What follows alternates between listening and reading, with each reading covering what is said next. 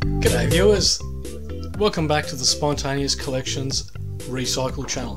Today I'm scrapping this inkjet printer that I found on the scrap pile. The front cover had already been torn off, so it looks like the scavengers had already been in there, but they failed to find anything of value. But I know there's gold in here, and this is where the gold's located. If you get to these contacts, these ones right here, they're normally gold. There's also a ribbon cable attached to them, which will contain an amount of copper. Once you've got to that, just continue to pull the rest of the cover off.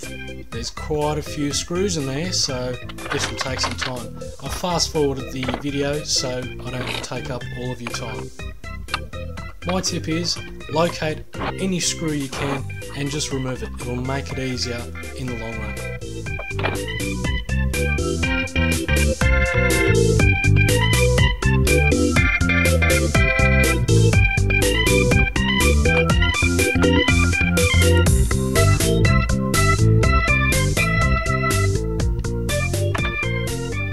When scrapping something with a lot of screws in it, I like to use a magnet to collect the screws. That way they're not strewn all over the place or misplaced or fall behind the counter.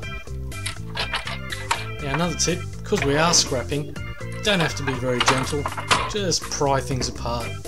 Pull that cover off. ABS plastic doesn't fetch a great deal these days, but still worth recycling if you've got a scrapyard that'll take it. So we've pulled off the contacts, put them aside. Now I'm going for the main board. Now for all the work this printer does, I thought there'd be a whole lot more in there, but that is it. Just that board you can see. But something is better than nothing.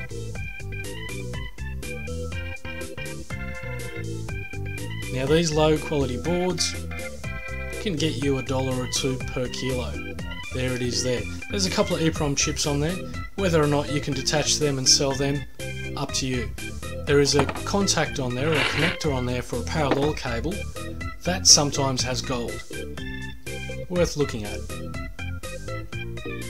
Once the board's out, I now turn my attention to the copper motors. Now this unit has 2 motors in there. Once I pull out the first one, there it is there, I'll put that aside. Sometimes the cog or the gear on the end is made of brass as well. I tend not to scrap these motors any further. I just put them in my copper motor pile and let the scrapyard deal with it. Any bits of wire get snipped off and put in the copper wire pile. Working on the second motor now.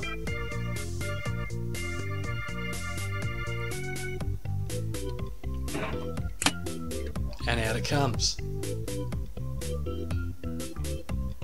Another stepper motor with copper windings inside. So from here on in, just pull this thing apart, get the raw metals out of it, and that's all there is to it. There are some rollers in there.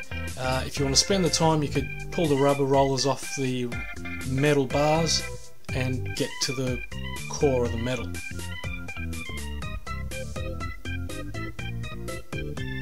Just remember, don't throw or discard the plastic into your waste bin.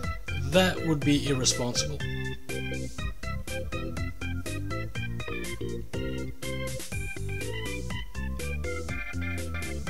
Well, there you have it. Here's what comes out of an inkjet printer. Besides the plastics, we've got a nice little collection starting from the what I call the low grade PCB board. But the main value is in this, the gold contacts. Love them. Then you've got your copper motors that have copper windings in them. Not a great deal of copper cable came out, but still worth putting in the pile. And all the rest is mild steel and a little bit of stainless steel as well. So thanks for watching, see you next time.